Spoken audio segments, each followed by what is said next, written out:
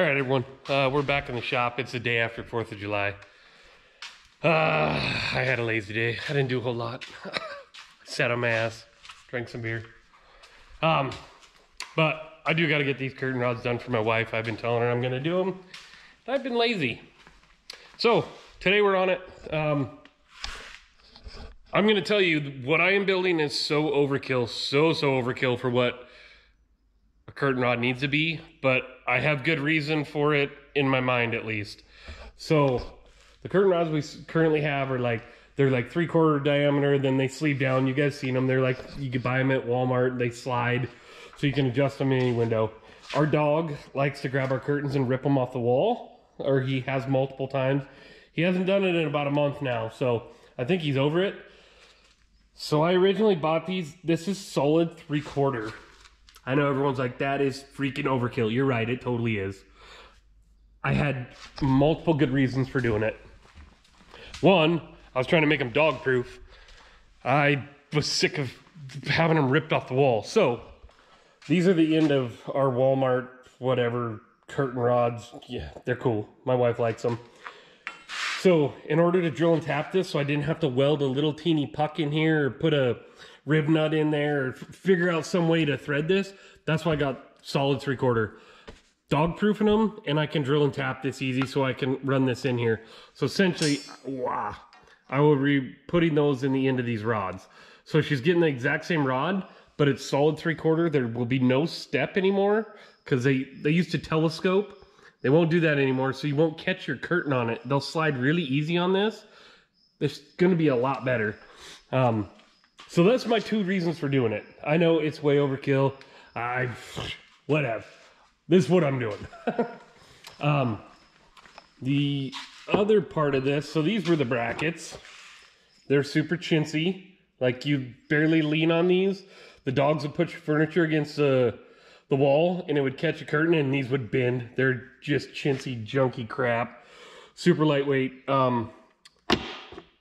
We don't like how far they stick off the wall. That's all the way bottomed out. We just don't like it. So I got some extra of this. This is 1 inch. Obviously you guys can tell that's 1/2 inch. It's not going to be exactly right, but it's going to look better and cover some of the dings in the wall that are there from the dog ripping them off the wall. So what I got, so that's solid 3/4. This is 3/4 pipe. So that fits in there. It's got a little bit of slop, but that's going to essentially become that circle right there on that bracket. What I'm going to do is use this to bend this 90, and then I'm going to weld this to it. The only other thing I'm going to do, I'm going to make this a little longer, and I'm going to put an arc in this just to give it some character. Like, this thing is just crappy looking. But the one thing this also will do too is, see, that slides over there pretty easy. Let me get this other one out of the way here. All right. So that slides over. So I'm going to only cut about 1 inch of this.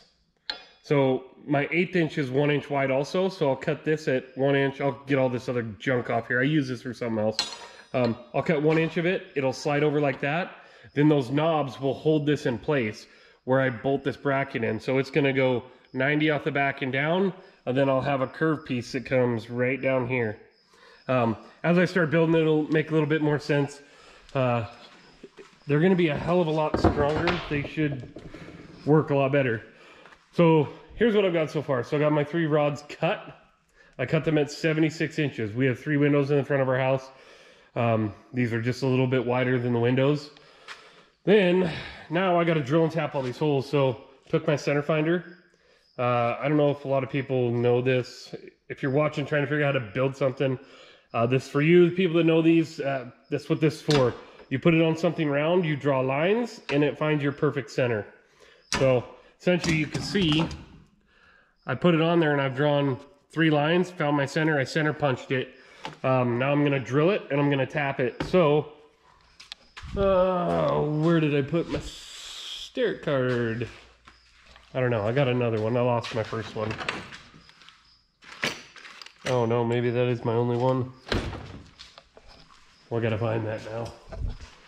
Oh, here it is. All right, so for people that are not familiar with drilling and tapping a hole, every thread has a pitch. Like these are on that little knob, they're 1/4-20 is what they are. So that's 1/4-20 there. So it's 1/4 inch diameter, there's 20 threads per inch. So if you don't know how to figure that out, you can get online. They have these. This is a Stout card. So 1/4-20 right here. If you look at 1/4-20, it's calling out a 201 drill. So if you go straight across from it, it's a 201. I don't really have a 201 and I'm drilling into steel.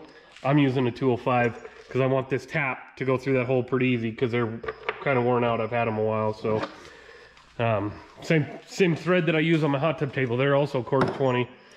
So yeah, I'm gonna drill these holes. I'm gonna get them all tapped. But that's how you do it. For anyone that doesn't know how, just kind of a how-to. So yeah, I'm gonna get all these holes marked, centers marked, drilled, tapped, and then I'll start making the brackets. I'll get back to you guys. I'm gonna roll some more stuff on my metal roll. I've been into this. Everything's got to be curved lately. I don't know what my deal is, but yeah, I made everything curved on my Plaz table. All the handles are curved and stuff. So you guys, if you're watching me, you saw that on the last video. So I'm all about rolling stuff right now. I just want everything round and symmetrical. All right, everyone, we're back on these curtain rods. Just like Monday night after work, I was a little late going to work. I wasn't feeling super hot, so I had to stay there till like 6:30. But we're back on these rods. I'm trying to get these knocked out for my wife. Got all those done. They're drilled and tapped. You guys saw those. And I finally figured out a design that I like. So these are going to be the actual rod holders. And it's just a piece of like Schedule 40 pipe. I think it's 3/4 Schedule 40. And then this is all 1/8 inch. So it's pretty much the whole thing's 1/8 inch. You can see I rolled a little radius right here. I actually rolled a really big radius. I actually rolled that guy right there. And I'm just cutting chunks off of it. It's funny, it doesn't look like it's that big of a radius, but that's the exact radius it is. So yeah, it looks smaller when you cut it off into shorter chunks. But literally, I got one done. I just set the other one on top of it and used it as a jig to do the other one. These are literally, that's 3 inches. This is 2.5. And this is about maybe 3 inches of material there. And then they're 1 inch wide. As you can see, I offset my holes to one side here. That's so I can get to this one. And the original brackets, they're a lot smaller in width. So I just offset everything to one side. So you can see kind of, oh man, my lights. These are just a lot, wow, sorry you guys. These are just a lot smaller. So I kind of offset the holes to one side. So that I can mainly get that screw in right there. Because all this is in the way. With a long screwdriver, you can get that screw in pretty easily. My rod that goes through here is flush with here. So I'll get one side mounted, put the rod in, then I'll go over to the other side, mount it. And then those knobs that you guys saw, those guys hold the whole rod in there. You screw those on, that's what holds it together. So it really becomes one piece. I got 2 of these done, they're just tacked together.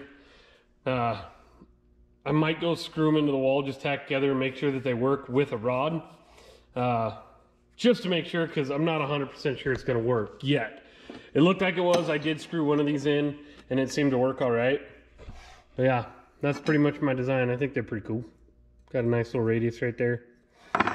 Something definitely better than this piece of junk. This thing is, oh god, ridiculous.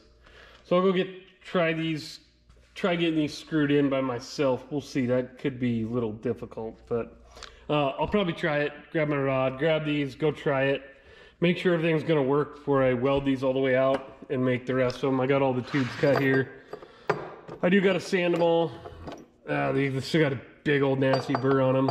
Same with these. I got to sand all these. Oh, I got to sand all these and bend them at a 90. Drill the holes in them. But they're all cut. So I got all the pieces now. Because that's 2, that'll be 4, 6. So we got 3 windows. We're putting these on, 3 rods, obviously. So yeah, I'll go get this, try this out, make sure this works. Then I'll get the rest of these knocked out and we'll hopefully be able to call this one. I don't know if I'll finish it tonight because it's already probably 10 o'clock. All right, guys. we're back out in the shop. It's Thursday night after work. I had to work late yesterday. Just because I showed up a little late. I wasn't feeling really good after eating at this place. Sounds like I wasn't the only person there that had the same problem. So, I had to work late the other night. I got off, actually, right at 4 o'clock today. Came out here, I got on this thing. I got all these. These are all the hooks for the curtain rods. Jeez. I got them all welded together, got them all painted. This side, I got to flip them and spray the other side still. I'm waiting for these to tack up just a little bit before I flip them. The one thing I will tell you guys saw, I went and test fit this. It's funny to me, I built most of our house that we live in. I did a lot of they did the main structure of it and sheetrock and stuff, but I did a ton of work in that house. I hung all the curtain rods, all the molding, all the window welds, all the finished kind of work I did. It was 6 years ago. I thought all 3 of those lower windows were the same size on the bottom of our house. They're not. The middle one's bigger than the outer 2. I got lucky when I measured and cut these rods. I measured the center window, which is the biggest window. So 2 of these rods are like probably 4 to 6 inches too long. So I'm gonna have to cut them off, re-tap the end that I've already got tapped for those guys. So not a huge deal, but man, you'd think all these years, all the time that I spent cutting all that wood to put in for the molding and the window frame, that I would remember that, and I spaced it. So not a big deal.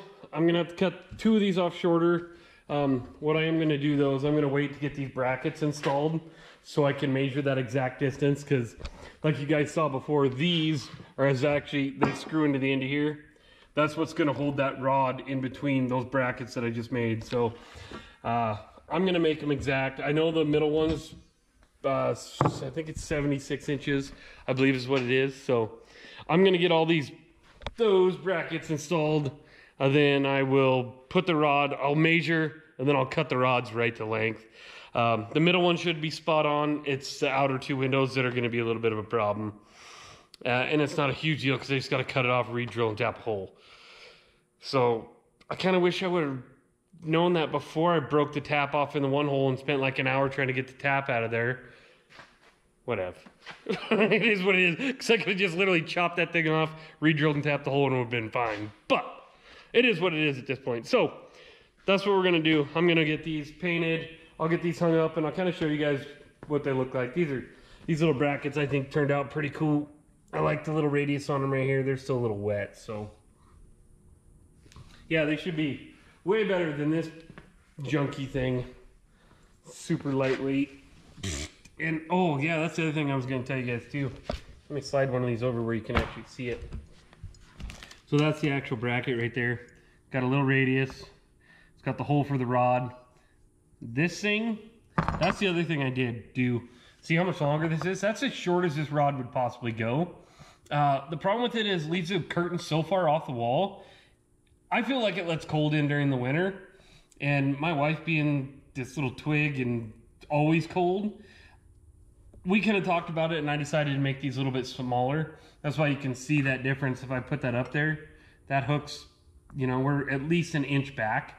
So that's the reason those are like that. I wanted to get that curtain just a little bit closer to the wall and the window to kind of block some of that cold so it's not creeping in past the insulated blinds that my wife's going to put up. So that's kind of why I did that. It should work out really well. It should look a lot better too, I think. I mean, you can see the difference in those 2 things. This one's just a better one. It just looks better. The radius is awesome. I'm kind of been into curvy stuff lately. Again, when I first bought my metal roll, I was way into curvy stuff. Everything I built had a radius in it. Same with my barrel, which you guys will see here in another video that's coming up. I don't want to give it away too much, but you guys will see what that thing's about. You can also see I got another project in the shop that's coming up here. Yeah, it'll be one of the future projects. I got to do some work to this thing, but we'll get these done. You'll see the barrel, you'll see this. I got another truck coming up here too. So yeah, we got a lot of stuff coming, a lot of videos. Keep watching, guys. Like, subscribe, please. I appreciate everybody that's watching, helping me get my views up. So maybe someday this can be a full-time gig for me. That'd be great. All right, you guys, it's Friday morning, actually. My wife went to work. She got a new job, so I'm at home with kids alone. We got her curtain rods up, got all of her curtains hung up, so when she comes home from work, she gets to see what she picked out. We'll see if she likes it. I'm a little concerned about these ones because there's a gap there. I don't really like them, but whatever. She picked them out, so did get them all up. I do want to show you this. This bracket here I had to flip upside down because going the other way it was hanging in the window well, because I actually got these hanging just a little bit lower than my actual window casing, so I just flipped it around. The only reason that one's on there is because this window is just a little bit wider. This one window here, so you can see we got 1, 2, 3, kind of like just about like on top. Same thing down here. This window is just a little bit bigger, so it just needs that extra support in the middle so this thing doesn't bow. They're pretty freaking stout. They're they're 3/4 solid, so they don't move very much. But yeah, I think she's gonna like them. They turned out pretty cool. I like the little design that it gives it. It's pretty awesome. Yeah, I got all the rods painted last night and just put them up this morning, so now when she comes home she gets to see what everything looks like. We'll see if she likes it or not. Alright, I think we're gonna call that one a wrap, you guys. I'll catch you guys all in the next one.